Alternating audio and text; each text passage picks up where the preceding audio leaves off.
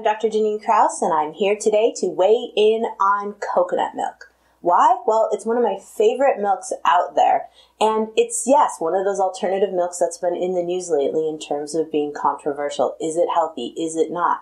Well, it ultimately boils down to, if you consume regular cow's milk or goat's milk, does it make you sick?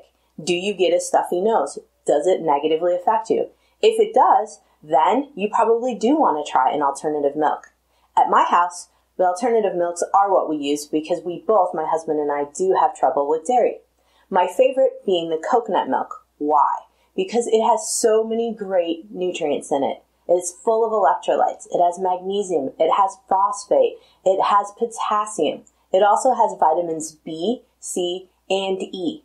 Plus, it's loaded with something called lauric acid, which gets converted to something called monolaurin. Monolaurin is an immune-boosting substance. Why? It's a fat. And what it does is it can go after viruses, especially the ones that are fatty-coated, such as the herpes virus, HIV, and the measles virus.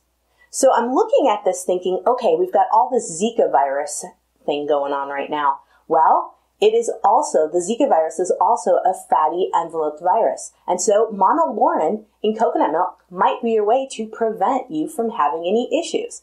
And so something to think about in terms of that virus if you're going to be traveling or if you're just worried about it in general. You should up your amounts of coconut milk.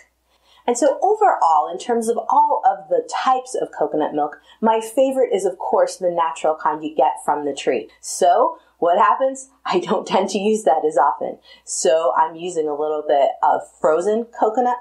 I can also use a little bit of dried coconut, and you can put some water with it and squeeze it out. Now, who has time for that? I do sometimes, but not all the time. So I do resort to using a canned coconut milk. Natural Value is the brand that I use, and it's just because it is a BPA-free lining can. Now, of course, like with everything, fresh is best, but sometimes you've got to go with the second best alternative. And so I'm Dr. Dean Krause. I'm weighing in on coconut milk, and I definitely think you should give it a try if you haven't, and consider it if you definitely do have some issues with dairy products.